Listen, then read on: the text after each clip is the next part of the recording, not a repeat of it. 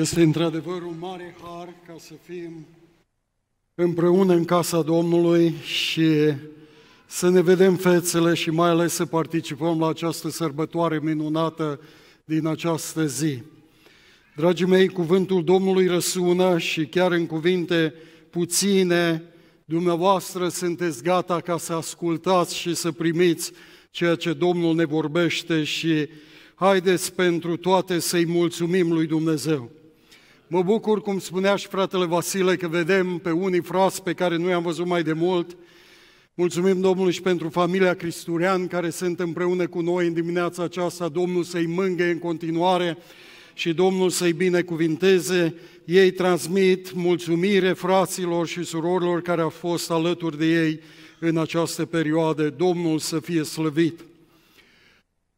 I only have a few minutes this morning and I would like to address in English because we have so many young people who are getting ready to take communion alongside with the parents and grandparents who are here. And I want to tell you that one of the most accurate prophetic description of the Lord Jesus Christ we find in Isaiah chapter 53.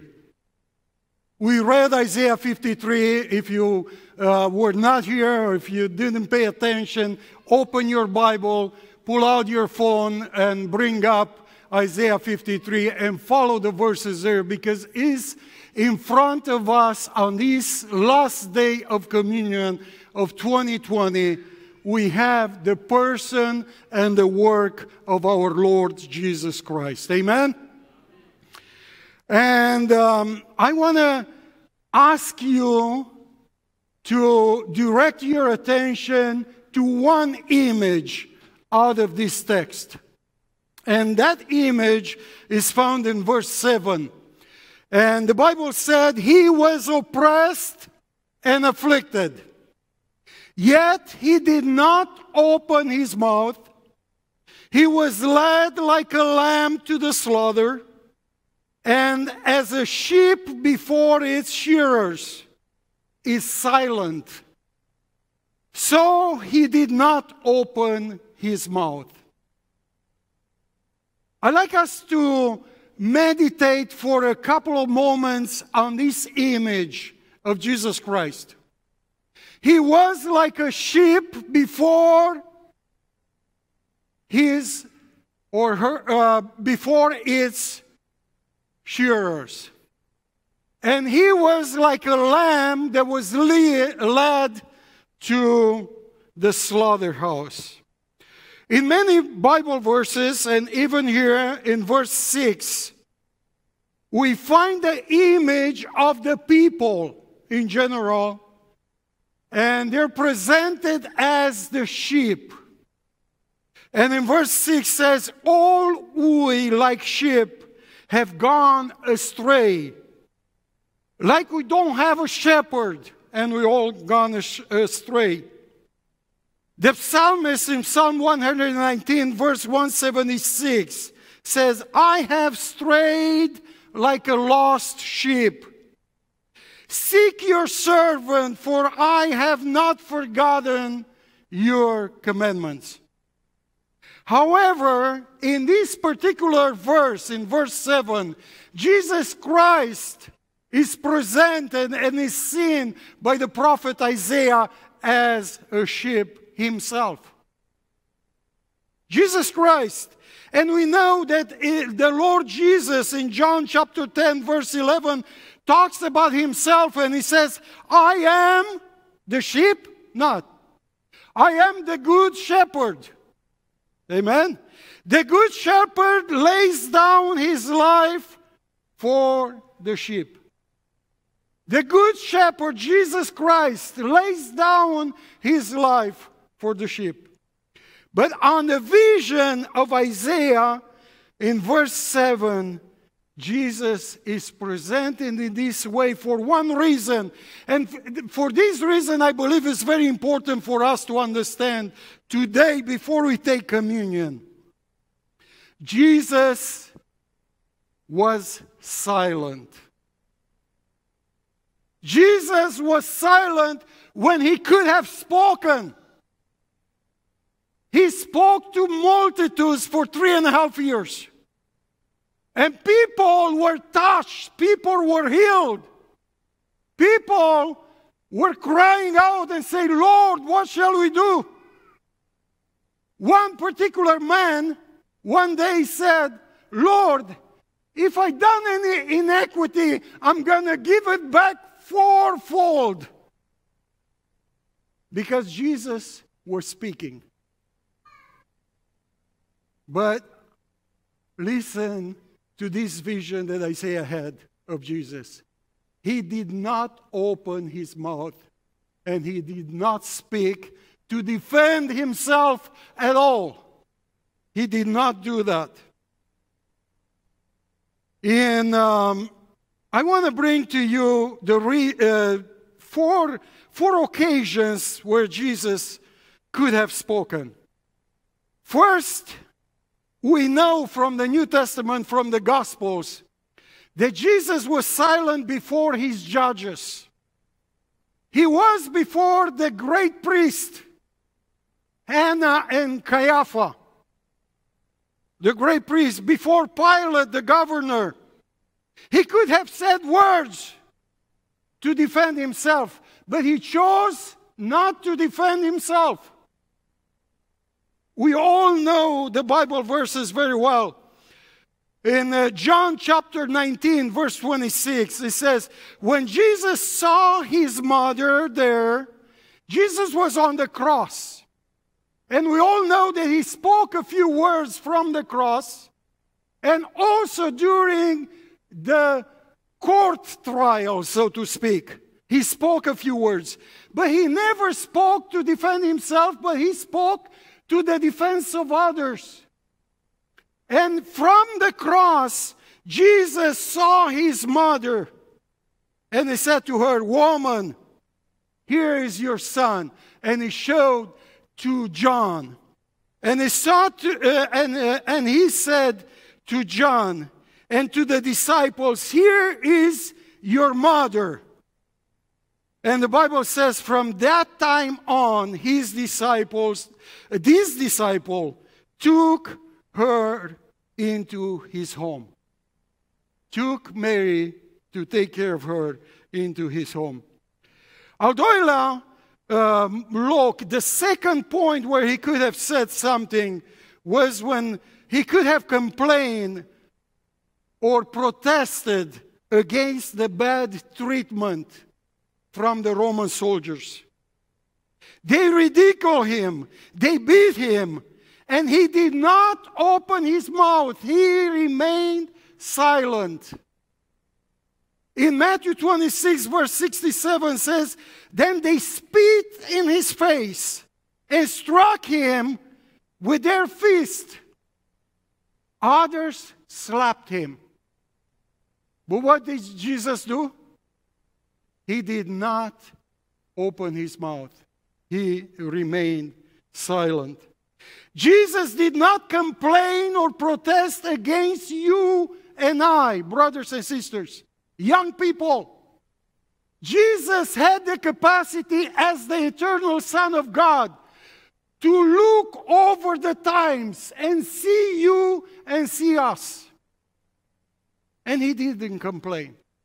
He was about to die for our sins. Do you imagine that? This morning? Are you ready to take that in? And what did he do? He remained silent like a sheep before its shearers.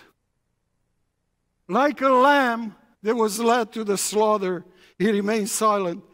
He saw our indifference, our lack of dedication, our unholy behavior, our lack of faith, our lack of love. He saw us, and he was ready to die for you and for me. Praise his holy name forever. Another point I want to make, that Jesus did not protest or complain against God the Father. He was ready to die according to the plan of the Father. And he didn't complain. He didn't say, Father, why did you make up this plan? Couldn't you figure out another way to save the sinners? He didn't complain. We remember from Genesis chapter 4 that Cain, after he killed his brother, he heard the judgment of God. And what did he do? He went before God and said, my punishment is more than I can bear. Jesus didn't do that. Jesus was able to accept, and he was ready to accept the will of God. And I want to give you 3 answers why he was silent, and Isaiah saw him this way. First, he desired to be obedient to God. Jesus was silent because his desire was to be obedient to the Father, to the one who sent him. I want to challenge you this morning, young people, brothers and sisters who are ready to take communion today.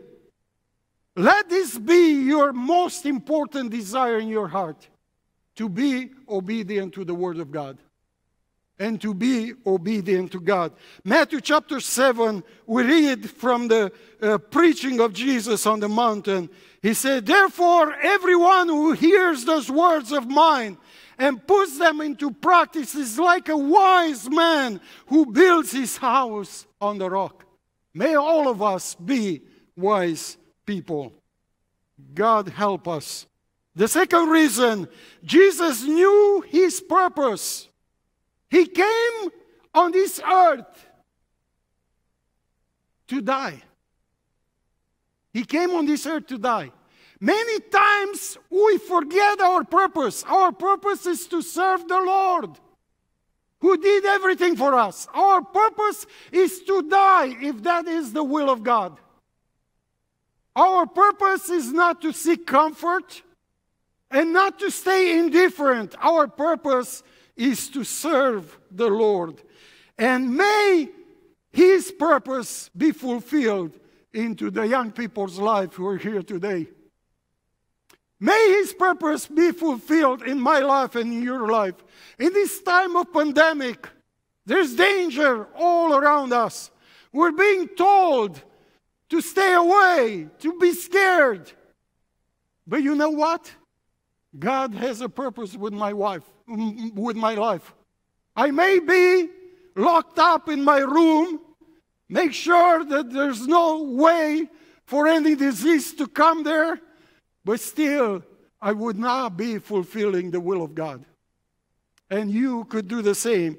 But you're here today because you're here for a purpose. And we want God to be glorified in our lives. Amen?